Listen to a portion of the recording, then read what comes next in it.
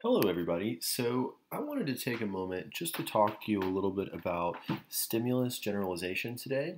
This is one of our learning standards for principles of marketing, but it's not really detailed in your textbook. So, I thought just making a separate video for you here, just really short, hopefully just a couple of minutes, if I can make myself stop talking. Um, I think this will be helpful to you as you prepare for your final exam and for your assignments this week. So, I want to first talk to you a little bit about stimulus generalization.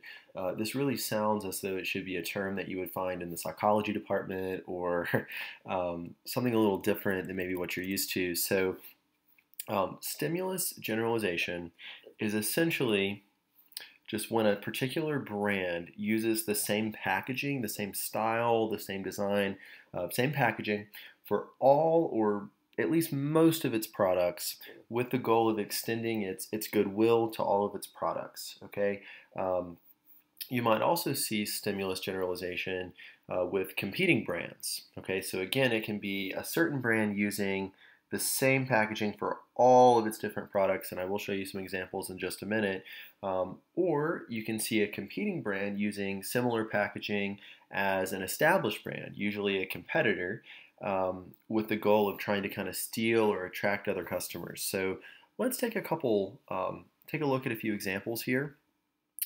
So I think this meme is kind of funny here. So it's sort of hard to see on my screen here. I apologize, but it says day 37, and they still do not suspect that I am a mere cat, right? And you see this cat here mixed in with all these other meerkats. So it's sort of funny there, play on words. So an example here of stimulus generalization, you can see this company. These are obviously competitors. Okay, you have classmate over here on the left, and you have class child on the right.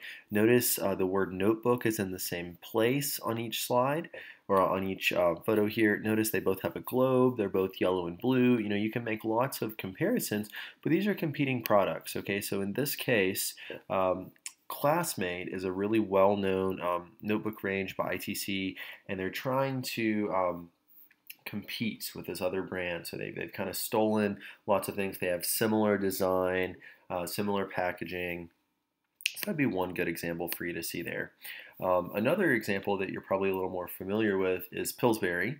Okay, we all know the Pillsbury Doughboy, and as your metabolism starts to slow down and you get older, you'll become a Pillsbury Doughboy like me. But as you look at these, you can see the fun little character down here with cookies.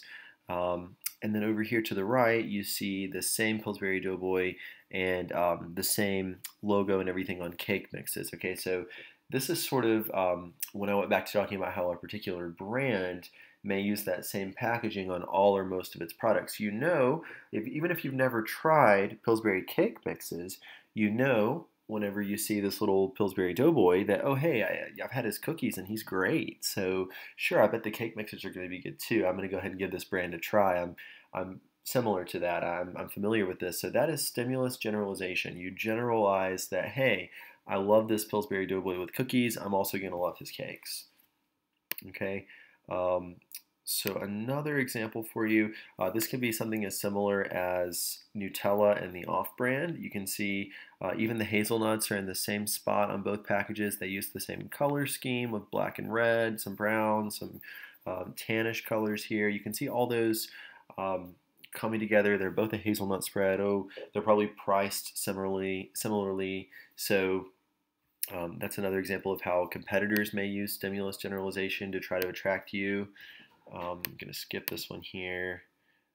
Garnier, all of their different products you can see from their sun control, their lotions, their wrinkle releases, a cold cream. Their logo's in the same spot on all of these, and they all actually show the container of what it looks like on the inside on the actual package. So that's something they all have in common.